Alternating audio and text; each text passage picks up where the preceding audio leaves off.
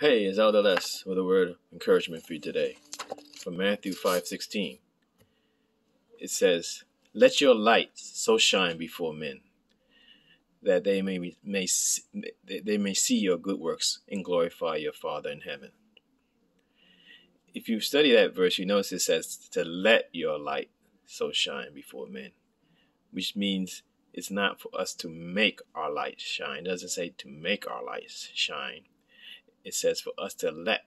This means that we are to allow God to surrender to Him. It's His work. It's His light. It's the light that He's given us, each of us individually, to shine.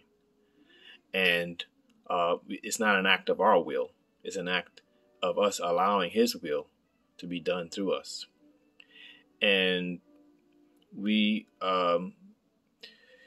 also know that we can't earn our salvation. So our good works are not to earn our salvation. It's a proof. It's evidence of the Holy Spirit working in us to show gratitude, to show faith, and to show that the Holy Spirit, fruit of the Holy Spirit, is at work in us.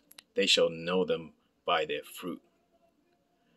So it's us allowing God to shine through us. Each of us has our own individual light.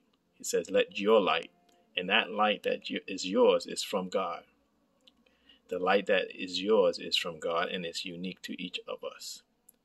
But we are to let Him be able to shine through us.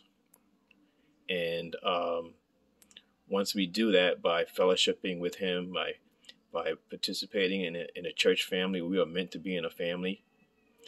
And when we do that, we will shine the brightest for Him.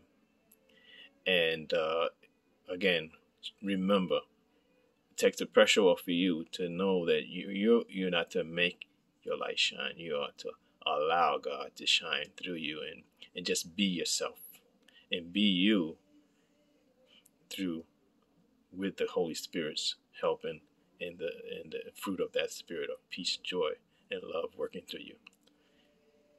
So let your light shine today and be a blessing. Amen.